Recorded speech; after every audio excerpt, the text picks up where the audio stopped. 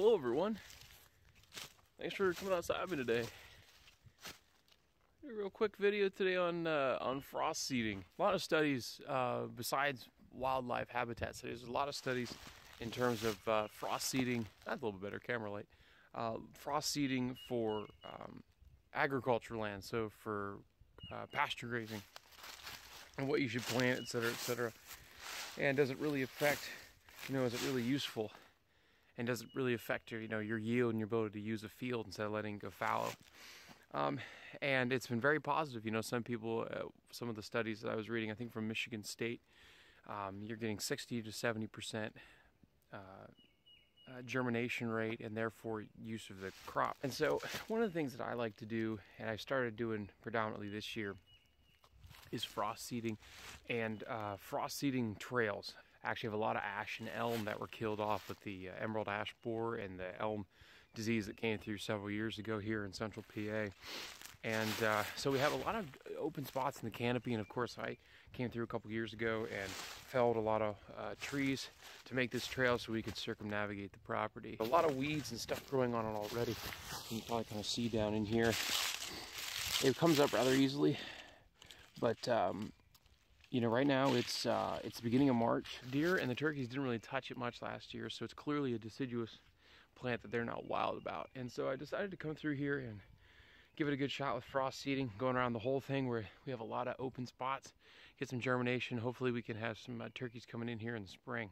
What I did yesterday, as you might notice, I'll show you this. So here we have what I came through yesterday. I just took a rake, just a standard garden rake, and I just kind of roughed this up, just to get this leaf duff completely off, off the ground, because it's pretty well seeded. Because if you go, right off the path, you can see here, just complete leaf duff, right? You're gonna get a seed. It's gonna land here. It's gonna land here. It's gonna land there. So you want to kind of work this just a little bit. I don't mean remove it. It doesn't need to be completely bare earth, but just to fluff it up.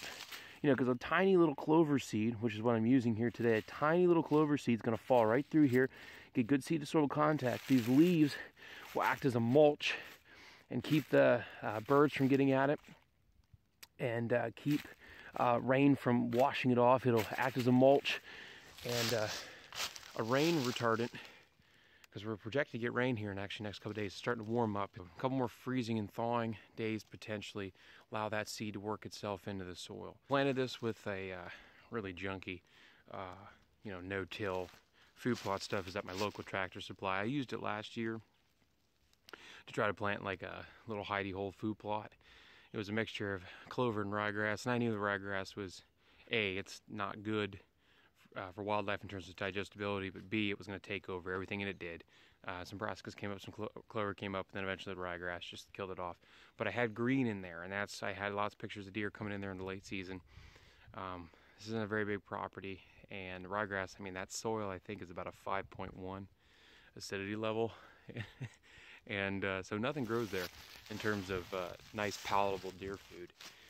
So I planted that same exact plant because I had a whole bunch of it left over right here on this trail, because I don't care if ryegrass grows here because we're going to get bugs in here. Turkey poults will come through. The deer want to nip on it while they're nipping on some clover as well.